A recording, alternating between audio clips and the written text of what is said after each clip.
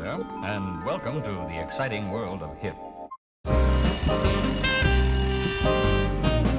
Good morning. I'm Andrea Jackson with your wake-up call for Tuesday, January 25th, 2011.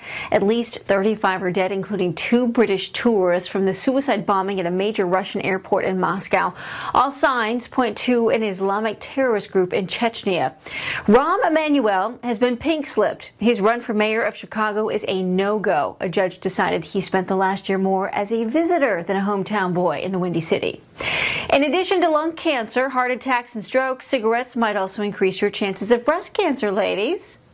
New York and Arkansas want to crack down on distracted pedestrians walking and texting or listening to their iPods while jogging or biking. Fines or making pedestrians wear only one earbud at a time might be their solution. Stop the presses. Oprah has a half-sister. Cue 6-week miniseries on her new Oprah Winfrey Network. Jay Leno will receive Harvard's Hastings Pudding Award. Julianne Moore will wear the crown for the ladies. Christina Aguilera has been booked to sing the national anthem for the Super Bowl.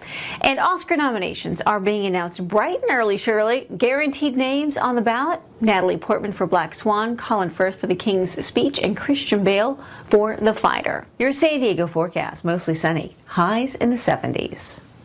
That is your Tuesday morning wake-up call. I'm Andrea Jackson. I'll ring you in the morning. Be good.